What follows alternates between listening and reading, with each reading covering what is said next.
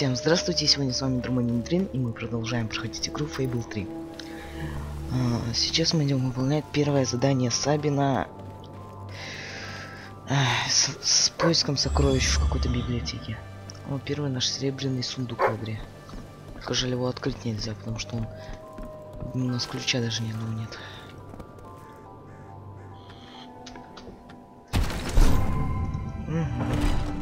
Посмотрим, что тут лежит. Круть.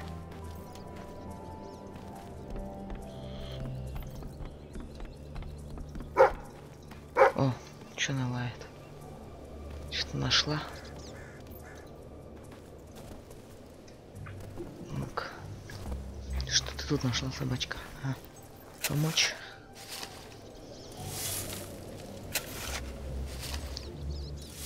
Ну круто, в общем-то, в этой игре теперь сделано. Теперь тут не самому искать по случайке, где лежат сокровища, лопатой все вырывать, а можно попросить собаку.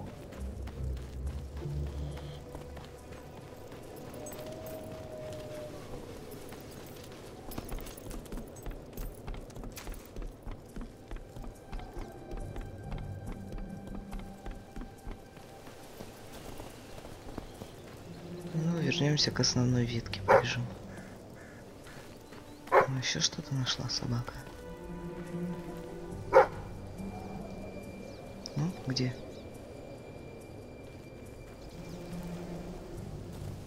Вот тут где-то. Давай. Посмотрим, что за клад нам там удалось найти.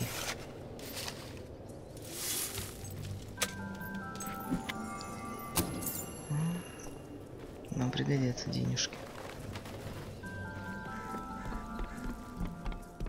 Какая хорошая детализация. Первые серьезные противники.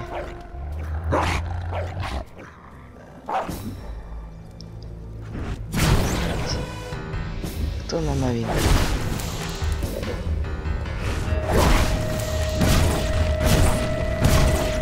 Пока бы надо сражаться.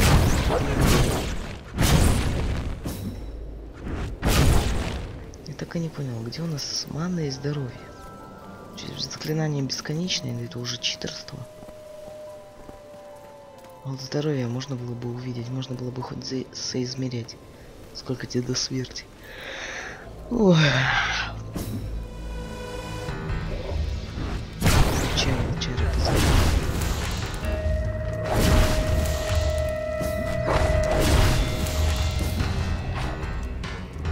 Интересно, тут можно сбросить с места?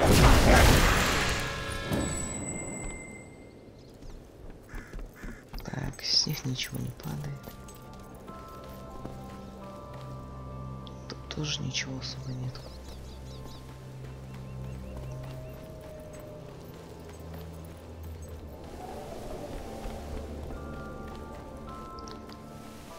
Она с голыми руками бегает по такому холоду, вы прикиньте. Опять что-то будет.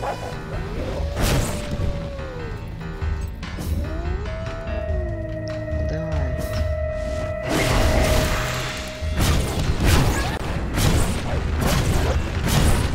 Ну, это еще не сложные противники. На сложных нам еще идти и идти. О, сундук. Вообще собака незаменимая вещь в игре. Ну, точнее не вещь, а спутник. Это вещи ее обозвал, бедную.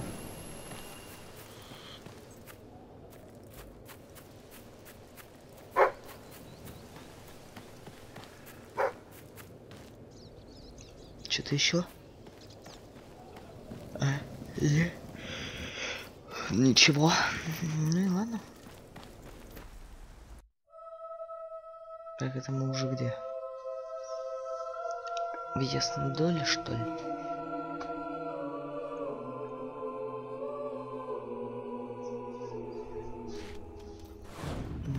Да, почти в ясном доле. Там у них, знаешь, за поворотом зима холодная, тут у них птички поют и солнце светит. Все с вами понятно, разработчики. I see you're approaching Brightwall, a most charming little hamlet. and a perfect opportunity to acquaint yourself with the fine, honest people of this kingdom, far from the bustle of the city and the factory smoke. Понятно. Of course, a less charitable mind would term them simpletons, but I encourage you to shop in their stores, drink in their taverns, and otherwise partake in their small town. Ну чего ты какой у нас Джеспер? I'll be right out of it. Business, I mean. Так, ну что тут можно делать? Поговорим с этим. Хотя... Ладно.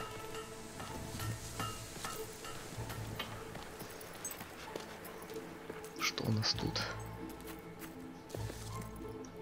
Стулья, прически всякие. А убить нельзя. Чё боишься? А. Б.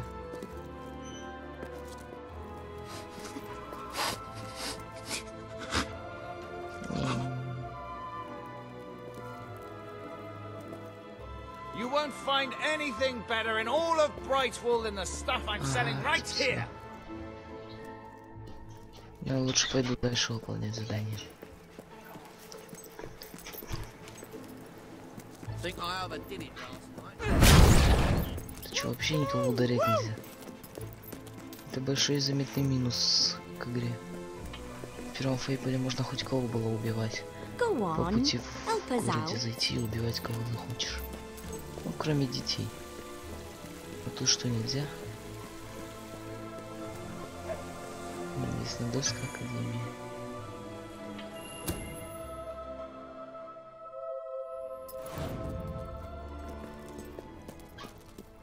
The library is closed by order of the king. We don't serve drinks, we don't sell chicken feed.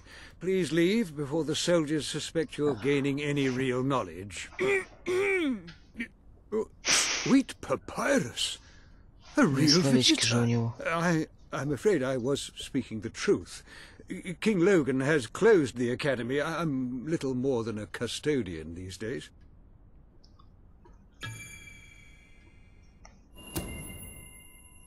Вот это она в карман затолкала большую штуку. The guild seal. I haven't seen it since the old hero king last came here. Ты тоже его знал? Then you are. Прикольно. The princess. Yes. Oh, my. Please, come this way. Your father told me that one day a challenger bearing the seal would come seeking entrance to the reliquary, but I never imagined it would happen in my lifetime. It was he who founded the academy, of course. I have often wondered how he would react to see it in its present state.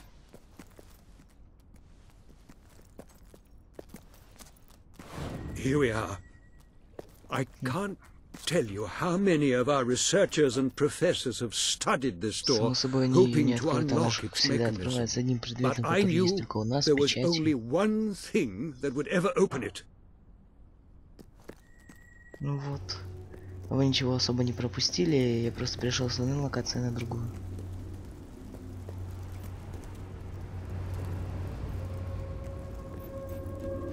Какой тут просторный и большой зал. Ну или даже пещеркой ее можно назвать. Ah, hello, Jasper here again. I believe that amazing device is what is known as a flit switch. However, on the subject of amazing things, you will not believe what I have just found in the sanctuary. You should come back as soon as you possibly can.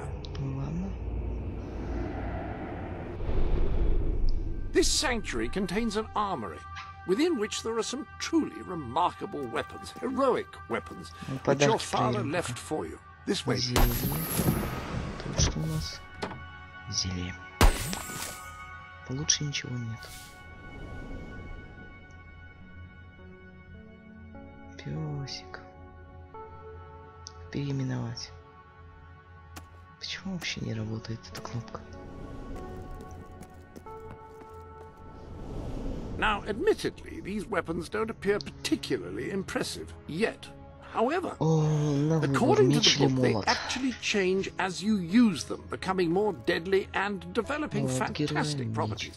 They are living weapons, and the way in which you fight with them determines how they evolve. Так, ну, пожалуй, мы возьмем меч.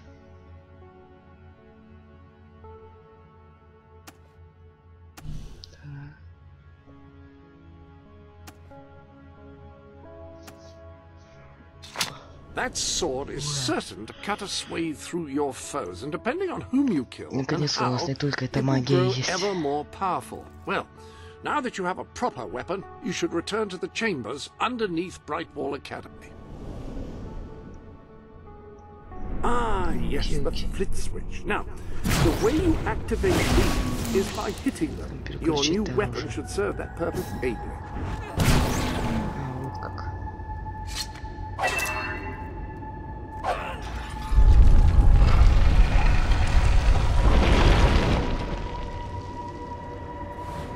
Все, погнали.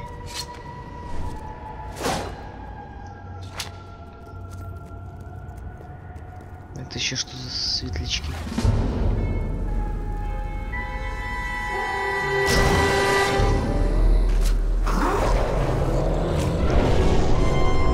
Быстрее в 4 даже.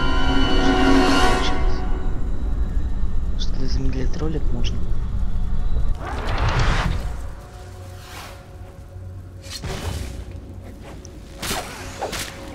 Противник просто с 3 ударов выносит.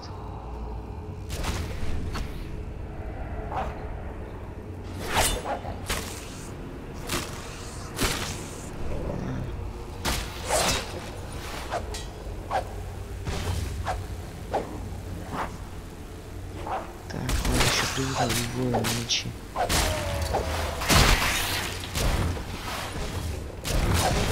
Сколько же? Ё-моё, их тут. Ой-ё. Откуда столько тут?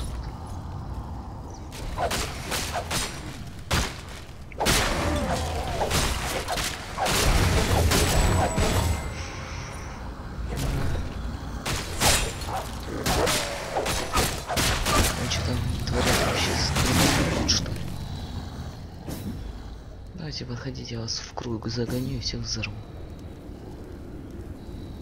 Чёртовой скелетной бабушки.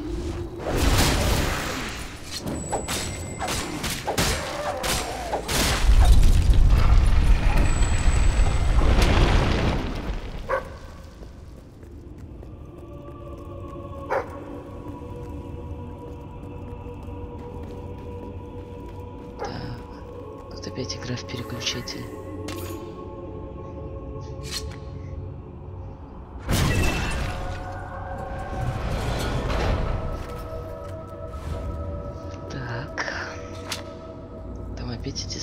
Боди светлячки, это что-то типа душ, который можно сейчас этих скелетов призывать.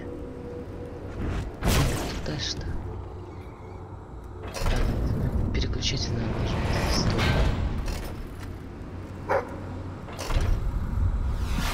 Я же сказал, что скелеты.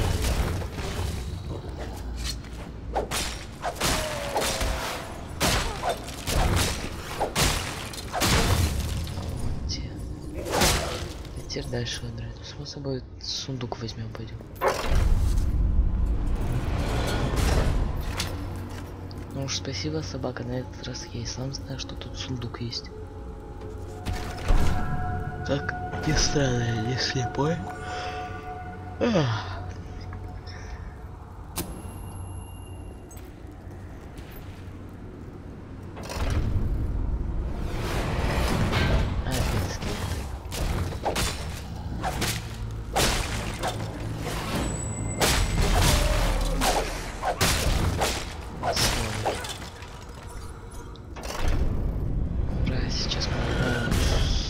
Сокровище.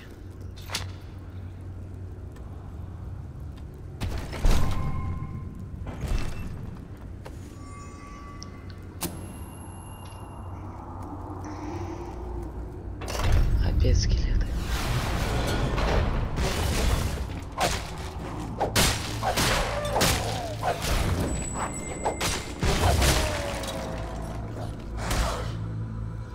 Ты меня насильно загнал.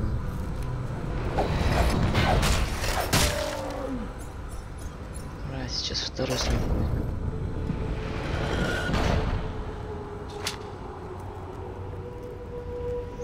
Интересно, что же у нас там лежит?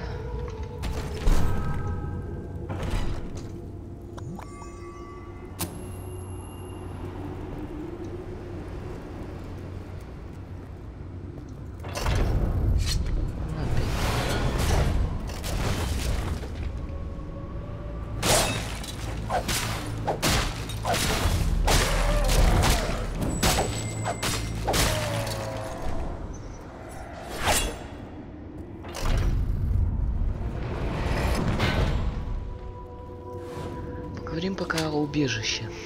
Пока играем. Убежище — это уникальное нововведение третьей части. Оно служит заменой стандартной паузы игры. За исключением диалогов, во время которых при нажатии Escape появляется окно стандартной паузы. За убежищем следит Джаспер. Наш дворецкий там будет теперь жить. Ну что там есть, посмотрим. Там есть карта, которая из первой части еще была, только отличается функциями. Там можно было только задание получить в первой части. А тут еще и телепортацию можно использовать. Там все у нас одежда, борода, макияж, татуировки, волосы и так далее. Кстати, интересно. Попробуем в какой-нибудь части снять волосы и посмотрим, можно ли снять их. Будет ли она лысая или нет. Так. К тому же в гардеробной мы можем изменять цвет одежды. Перекрасить ее в синий, там, пафосный цвет для этого времени, там, типа как мушкетеры и так далее. Ну что еще есть? Есть оружие. Там самые разные виды оружия. Меч, молот, ружье и так далее. Точнее не ружье, а пинком. Скорее всего равно пороховое ружье. А стреляют только 3 выстрела и перезаряжаться надо. Также там хранятся и магические рукавицы, которые там помогают нам изучить такие заклинания. Так, что же еще? Там надо трофеи. Там у нас трофеи лежат. Когда мы добудем первый трофей, как-нибудь навестим эту комнатку и посмотрим, что у нас там есть, а что там и нет. Достижения там всякие, куча золота валяется. Что-то типа сокровищницы, короче. Потом есть комната Live. Это для интернет-игры, и я не знаю, как тут играть без зарегания в лайве, хотя я там есть. Может, если я просто зарегался, я смогу играть с кем-нибудь, но я это не знаю и не проверял. Там можно, короче, настраивать игру, команду, что, как, кто и так далее, приглашать других игроков и так далее, ну и все остальное. Так, телепортатор. Ну там кружочек стоит такой маленький.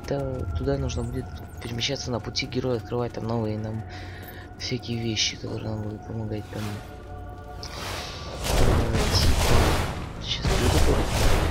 Типа можно себе взять и открыть себе технологию покупки домов. Ну, вот так можно так. Но пока этого у нас еще нет. Ah, hello. Yes, you'll recall that I mentioned that flit switches require a knock from a melee weapon. Well, it seems that was only partially correct. According to the book, only blue switches require melee weapons. The red variety requires magic, and to activate yellow switches, you must shoot them with a firearm. Fortunately, that section of the book also indicated where some firearms were located, and these weapons, well, they must be seen to be believed. Please return to the sanctuary. Ah, so the weapons in question were also left for you by your father. They are in the armory. Его буду взять, потому что он полюбас сильнее нашего меча. These astonishing weapons evolve over time as you use them, becoming ever more fearsome. They can cause more damage and achieve other incredible effects. Так, ну, пожалуй, раз для ближнего боя возьмем пистолет. The pistol is best suited to short ranges and packs a surprising punch. The rifle is the perfect instrument for engaging enemies at long range. The pistol, excellent choice. You are in an enclosed space at the moment, after all. I'll keep the rifle here in case you change your mind. In the meantime, experiment and see what incredible properties are waiting to be unlocked. Ладно, вернемся в ту пещеру и стрелим, пожалуй, по этому переключателю.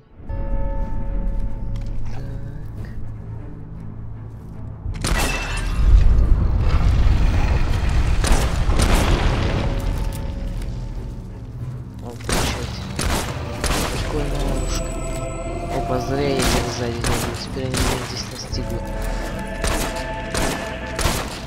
И взяли меня. Забить меня не будет. Ну, придется молотом орудовать.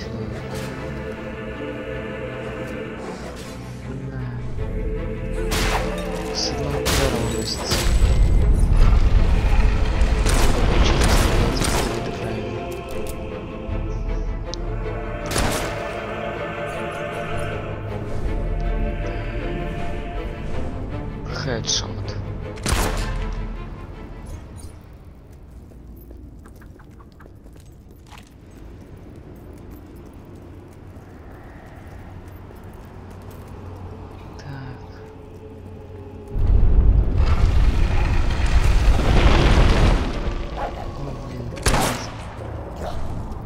Попал в упор.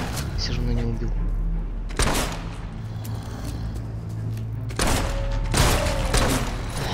Все равно молотом пользоваться.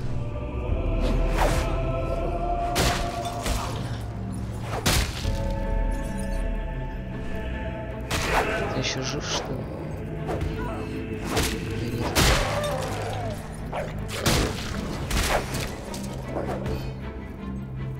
Это собака. Так. Опять бои.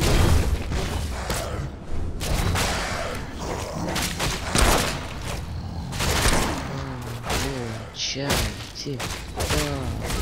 Получайте. А теперь мы убьем шикарно с пистолетом. Промазали. Ну ладно, на этом я с вами прощаюсь. Комментируйте мои видео, подписывайтесь на мой канал, ставьте лайки. Всем удачи!